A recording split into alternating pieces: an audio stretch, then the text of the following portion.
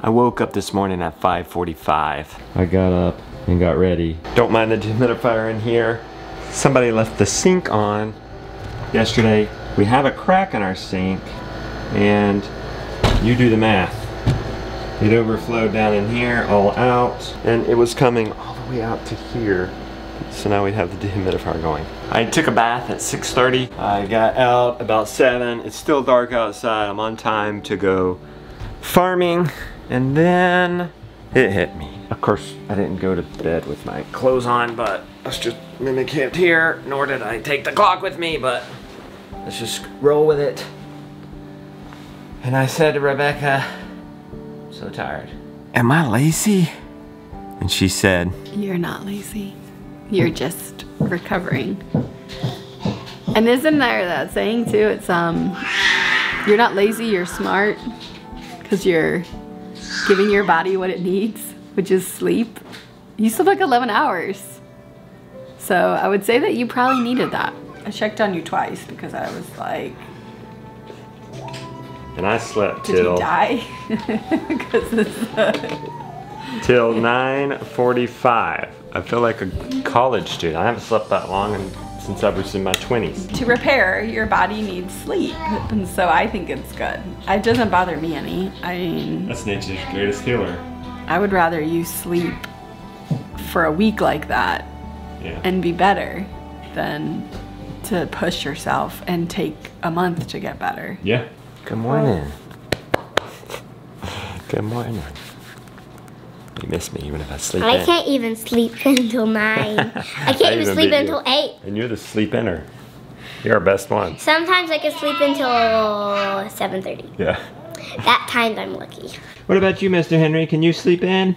No. Something, or all of this stuff in this kitchen sink we're using on this reactive arthritis is working. I am starting to feel better. So how am I doing? Well, that's always been kind of a difficult question to answer, because it's kind of up and down. How do you describe pain to somebody else? Pain is a lonely thing. If I wanted you to look out there, oh look how fun. Willie is in the, we can pull it right up to our place, and that could be a nice one. Just look at that, Becky. Look at that out there. Isn't that a nice sight? Yeah. And she can look and she can see it, and we can share the experience. Not so with pain. Even if she's had reactive arthritis, it's different. Everybody has different pain tolerances. Everybody has different levels of severity. You know, that's very interesting. I never thought about that because you've never had a baby. I'll never know fully what that's like. Actually, I'll never know at all what that's like. No, you won't. Daddy? Scale 1 to 10. 1 is me running the Barrel Waller Beast, coming in 12th out of hundreds, and feeling good at 24 years old. No pains. 10 is how I felt soon after Salatin left, and it went to all my knees. Let's draw a tear.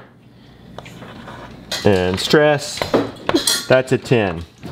Probably the worst pain I've ever felt in my life. Normally I'm at a constant 3 with my Lyme disease. So really I've got to kind of do a measure in between here. Because I can actually walk on my feet now, I'll be slow. I can actually walk on them without excruciating pain. There's some there, and I certainly don't have flex in my ankles. I'm gonna give myself a 5-ish. Okay? So, we're making progress, guys. We're making progress. Well, how come you draw Mom at the 10? Oh, she's stressed with me. I like that stress. That stress mouth. What's for breakfast, my guys, or lunch, whatever this is? Spaghetti! Thanks for doing chores, my man. Spaghetti! I didn't even tell them I couldn't go. Did you tell them I couldn't go? Or what'd they say? It's like, okay. They're probably happy. They don't have the inspector. No. Because I've turned into the inspector, and that's no fun. We like giving you breaks. I'm not much help but to inspect. Nobody likes the inspector. So I'm gonna start carrying you. So then they won't be so upset if I come. I've gotta listen to my feet. Starting to act up after that bit there a little bit. You gotta listen to the pain. Gotta listen to the pain as soon as possible. Is that right, Henry? Inside, I feel better. I feel this energy. I want to get going, and that's the curves. It's like, I've been doing too little too long. But trying to be careful not to overdo it. We do have to get the pig stuff ready today, guys, okay? Butchering tomorrow. What does that mean? We gotta find all the things and get it all lined up. So we'll show you what it takes to get ready for a pig butchering. All the supplies you need, which isn't that much. That's what's really cool about a pig butchering. You get a lot of meat without really that many tools, unlike a chicken butchering, if you have all the things. Mama is cooking up some epic amount of broth and some tomato sauce. We are gonna can broth for the very first time. Meg Holler coming tomorrow to help us with that. What the heck? What are you doing? Okay, the name of the game is getting ready for the pig butchering, but more importantly, keeping the kids together to help get ready for the pig butchering. When you guys are done with that computer, come help, okay? Try to think in order of actions. First, we shoot the pig. Actually, we don't. I mean, I'm right here, so we'll do this. First, we actually give the pig skim milk. But we're here, so let's get this ready. Let's do a little target practice, make sure it's working. Find us a halfway rotten or ugly pumpkin. Maybe one of these pumpkins without a stem. Yeah, do those. Those are like mixed breeds. They're not even white or yellow. This is the first obstacle, getting everybody's shoes on. The destination is all the pig supplies together. The journey is going around and getting that. Let's keep this moving. Guys, I'm trying to get this done within an hour.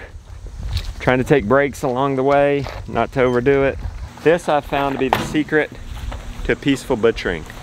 Get it all ready before the day of. Okay, I think I have full metal jackets in here, but that's the ones we were going to use.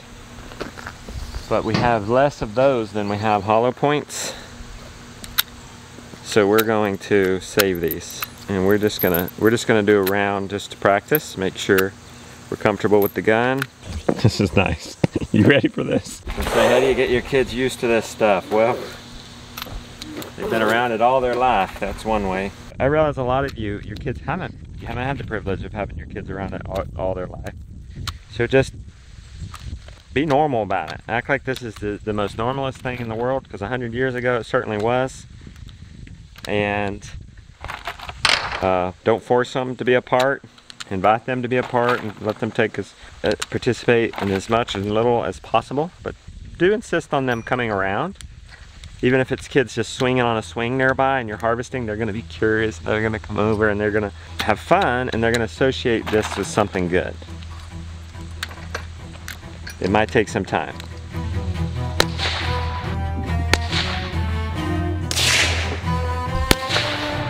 This has got to be the coolest gun ever.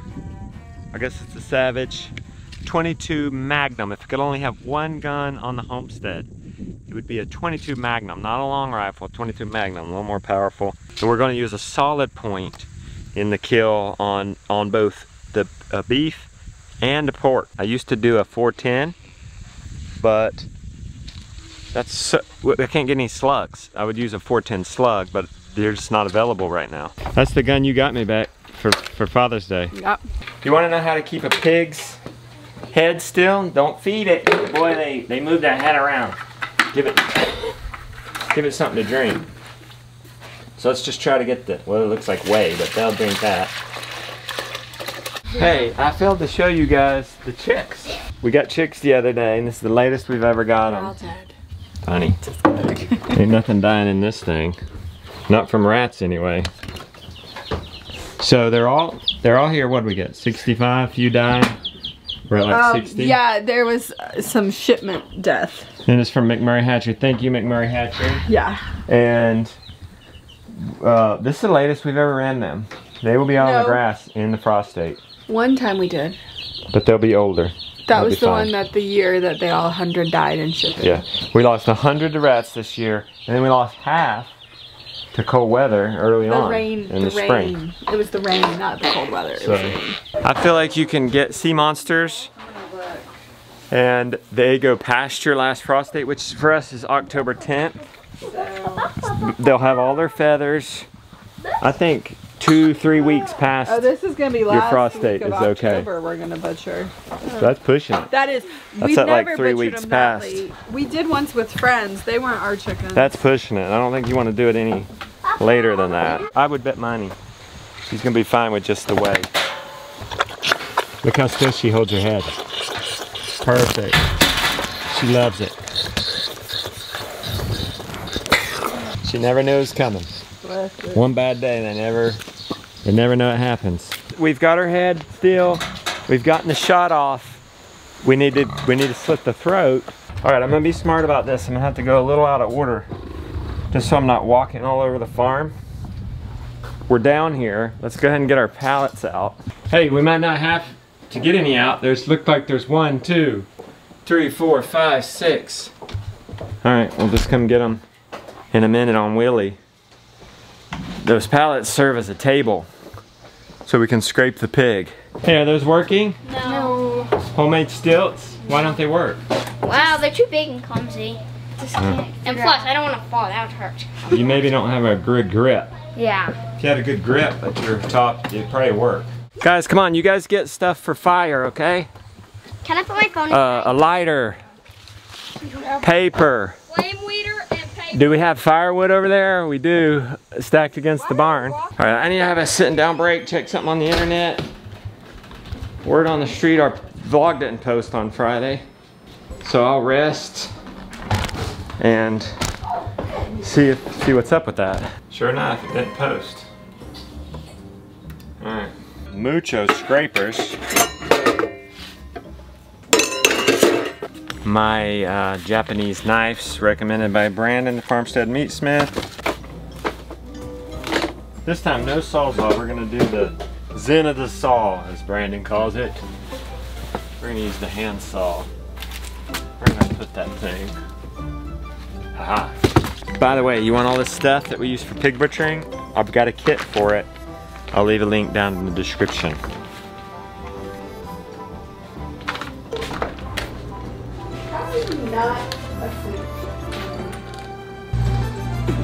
You got that up? Next comes, there's something. Is it strapped? Oh, this. Here it is, Josiah. Make sure your hands are out of the way. Okay.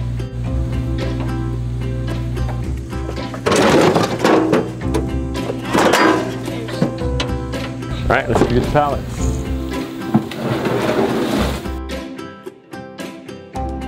$100-gallon scalder. We've got this Hurricane 5 scalding stand. Steel. We got our flame torch. Jonah, do we have a lighter for this? What's wrong with this? Can you get us a lighter for it and trash?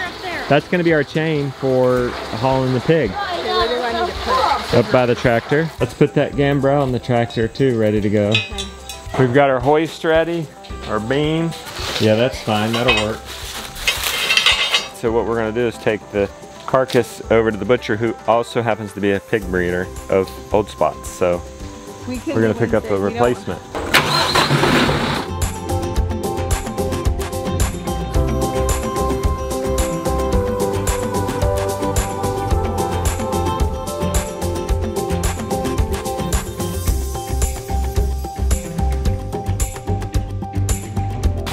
Yeah, I don't like that big chain. Let's do the little chain instead. I mean, I guess there could be poison ivy. The boys are filling that up. We'll also need a metal bucket to be able to pull hot water out if we need to. Can we swim in that? I don't know. Please, Papa. I would have maybe let you swim in it if it wasn't on the stand. Why don't you just swim in the creek? We've got all the tractor stuff. Need some fuel.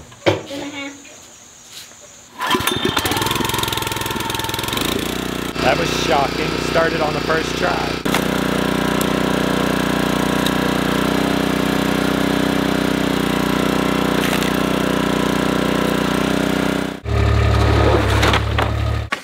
That's it. We got us a table.